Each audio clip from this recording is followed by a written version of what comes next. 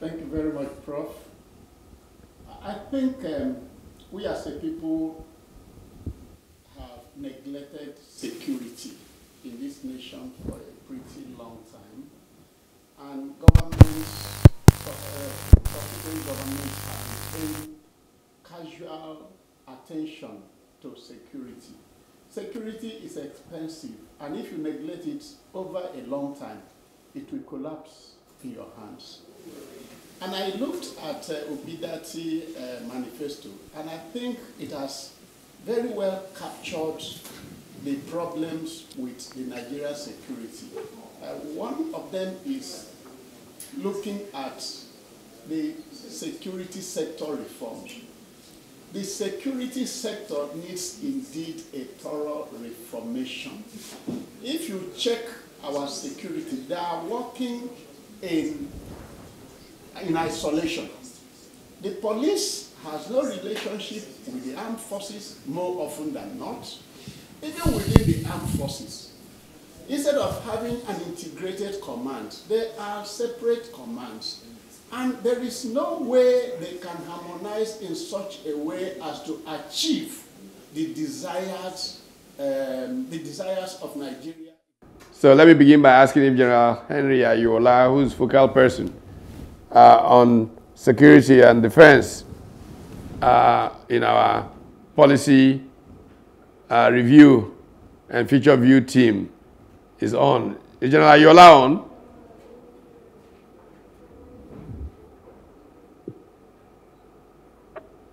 Yes, sir, on. Okay, wonderful, wonderful, General. Yeah, perhaps you can orient us on the position of the Obi-Datti team on security and defense. When we had the glitch, we had the privilege of General Umahi beginning to speak to issues of, if you will, integration for seamless policy execution.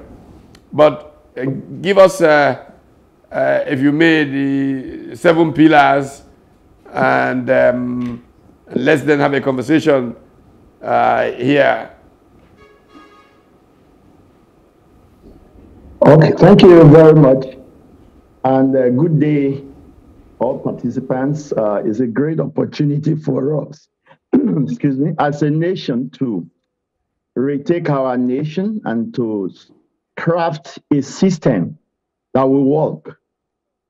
I like to say from the outset that the state of the insecurity of the nation is premised on what I would call some precedent conditions of what was on ground before the challenges came on board.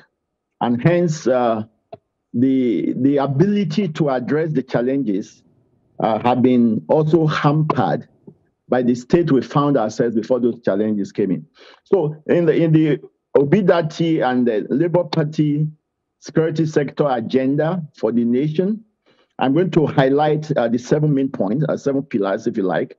Number one is that there's going to be a holistic review of the national security architecture.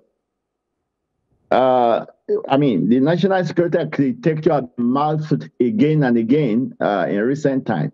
But what exactly it is and why is it what it is?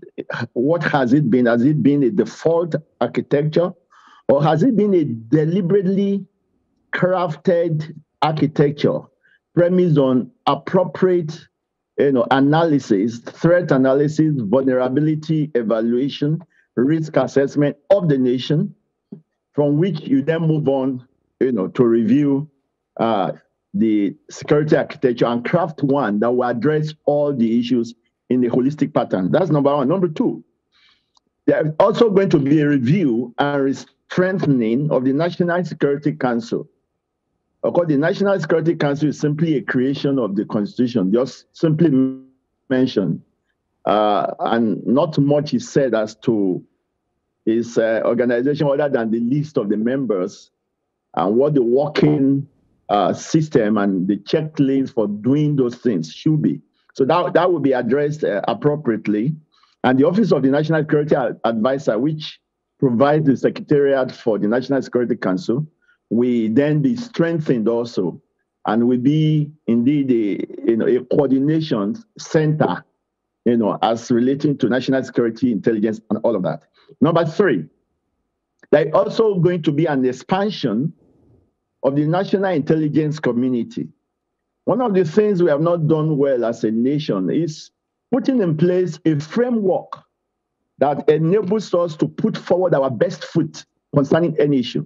Nigeria is so endowed by very many gifted, highly talented people, an extraordinary collection of people who have so much to offer.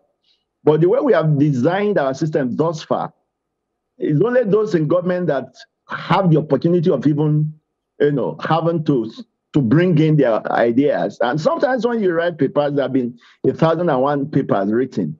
But once you are not the one there, it's like, they look at you and say, excuse me, if you know what to do, how come you are not the one here? But it ought to be a matter of a system where the collective best of the nation is what we are putting forward in solving any national issue.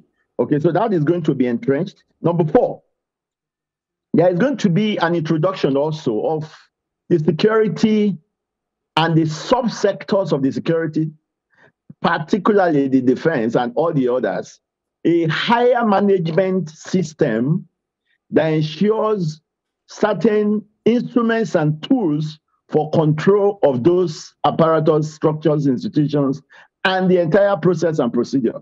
Now, that will be entrenched. That also has been lacking. Since independence, we are neither here or there as to where we stand in some of these things.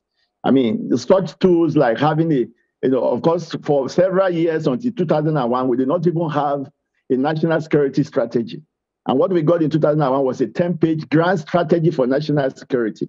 And thereafter, we had the national security strategy in 2014, which was reviewed in 2019, and all of that. And of course, there are several other acts and policies that need to be converged and be focused on in designing this kind of system that works in other places. And there are several examples we can learn from. Number 5 is to craft a strategic framework for unified operations. Now, what do we mean by that?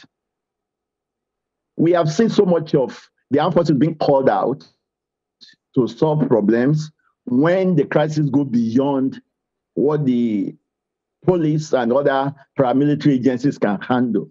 But when they are called out, what framework is there for them to work in collaboration?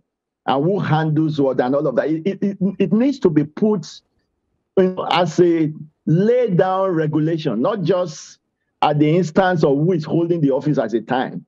We have done so much of that. And sometimes it's like, well, if you like the face of the man who is there, you collaborate or cooperate with him. If you don't, you do something otherwise. No, it's not supposed to be left to the whims and caprices of the operators. There should be appropriate framework at each level of those organizations and services, who and who is relating with who and what needs to be done. Okay, that's number 5. And number 6 is going to be a review of national emergency response system.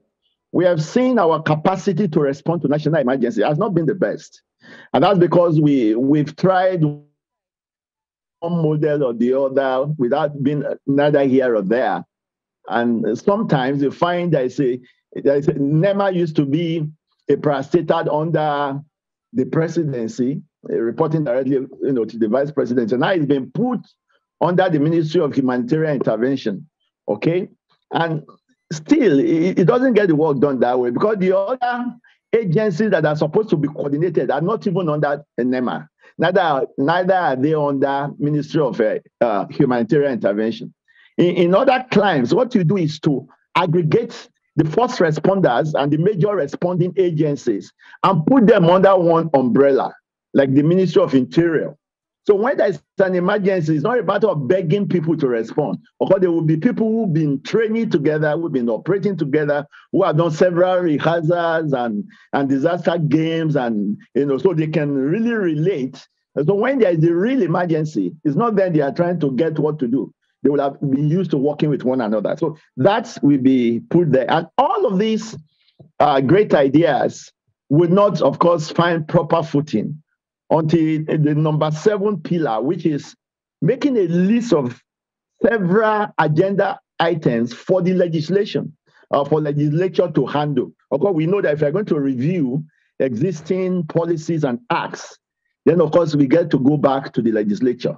Okay, so that is the 7th pillar. And with all this, we hope that we'll be able to address the perennial insecurity in Nigeria. Of course, we all know the criticality of security. Without security, development, progress, and all of that cannot follow. Thank you very much. I hope I've been able to highlight those. There's no question that the central place of security in progress, in development, is there. In fact, the AU had a special conference on this subject in Algeria, in Morocco. I was privileged to give a presentation at it last December, I think. And so our work is cut out for us. How do we operationalize these ideas in the document that we have here? Let's start with General Umahi here, and then Captain Maru, from their experience, will give us a sense for what is critically required. And then I want to turn to a particular issue, and fortunately we have joining us from Atlanta, Olivia Diokbara, who is in security services out there, because I want, in this relationship between agencies, to ask her when she's going to come on. You know, in the US, you have, besides, say, the military command and all of that, and policing, you have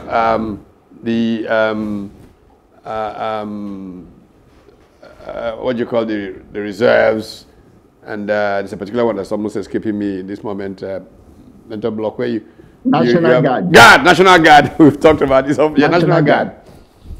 How the governor activates the National Guard versus where police capacity is limited, and ultimately when the military comes in, how all of that relate. I would like her to probably open that conversation. But to you, General Umahi, what do we need to do to begin to implement?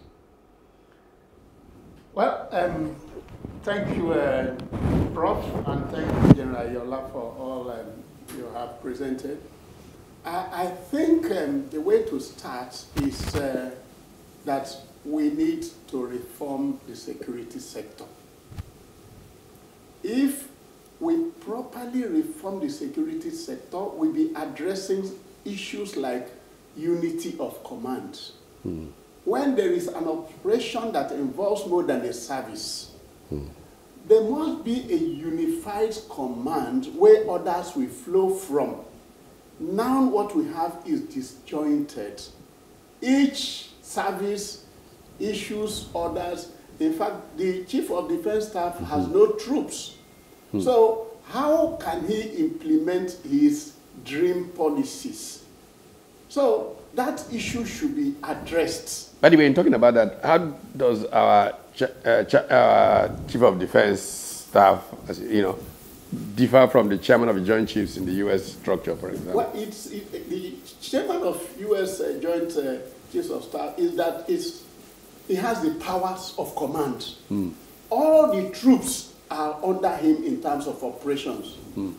All the Pacific Command, the European Command, they are all even the African High Command. Even the African High Command, they are right directly under him. So he issues directives, and then the various commands interpret it as it affects them, and then do the an analysis, estimate process, and come up with the approach they require to carry out. And within each of these commands, you find out that Air Force is there, Army is there, Air Force is there, Navy is there. And where appropriate, other security services. But in Nigeria, it is a different ball game. I am not subtracting from the fact that the security agencies are trying their best, but there are things we need to do to make things work seamlessly, to make us harness all the advantages we should have, because we have the defense, we have other security agencies. Now, secondly, we need to, it's very gladdening that Obi-Datti have been brave enough to say that Nigeria requires state police. Nobody can should and normally cry more than the bereaved. The governors are chief security officers in their states, but they do not have troops, they do not have the security agency they can use to effect that role that the Constitution has given unto them. So Obi-Datti have the courage to tell Nigerians that this is part of the critical problem we have in Nigeria. And that is why the state governors resorted to this vigilante. And when you begin to give, it's a good thing they have done, but the problem is it has a lot of implications. You give arms to people who are not trained to bear arms. You give instruments of violence to people who are not trained to manage them. So what could happen is that such people could eventually begin to use the arms, as some of them are using it now, for their selfish interests. And if you study the history of Pakistan, that is what gave rise to warlords that have territories carved out for themselves.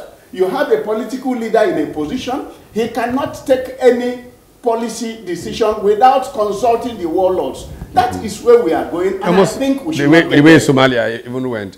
Captain Umar, what's your perspective on how we can really enforce a system that will secure and unite Nigeria? Indeed, sir. Securing and uniting Nigeria is a straightforward and very, very possible task, particularly when we take out the nuances and all the, what I call, unwritten protocols that inform command on the field. And how can this be done? This can be done, what I want to call low-hanging fruit measures is, we must be able to demand results from troops on ground. It doesn't seem to be happening right now because everyone is virtually working towards, getting their own accolades from the man they are loyal to.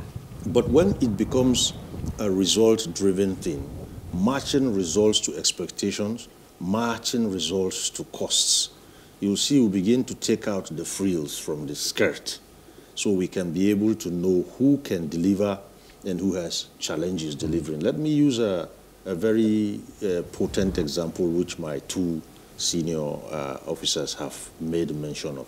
If you go out there on the field and you see the defense, for example, the chief of defense staff, for example, we should recall that he was redeployed from the operations theater to his present office, but he was troopless. It's like tying one's hands behind his back. We have there a very potent soldier, a soldier's soldier, but then he is somebody that could be akin to one who has a soul willing, but the body is weak. When the body of men to execute is not on ground, there is no way you can achieve any results. Then all the nuances and the shenanigans start creeping in. From the body language of the Obi-Datti movement, we are seeing people who want to actually take out the meat and get straight to the bone. We are seeing people who want to match costs with results. We are seeing people who want to say, if you can ask for X, Y, Z much, then you must be able to tell us what much we can expect for the X, Y, Z you are getting. Right now, it's virtually like it's open. We see humongous amounts being sunk, and they just end up as sunk costs because nobody has been able to say, you know what, this is what you have asked for these monies for, and we are going to give it, and this is how much we expect. Yeah, let me very quickly piggyback on this, the problem of architecture. Intelligence is often said to be an issue. Why does it seem like the intelligence agencies are operating in isolation in many countries, intelligence is probably job one. May I boldly respond to your question like this, sir? You see, no matter the intelligence you have, and I've always said it on other fora, if you are not intelligent, it will be useless to you. You see, the user of intelligence, ab initio, has to be intelligent too.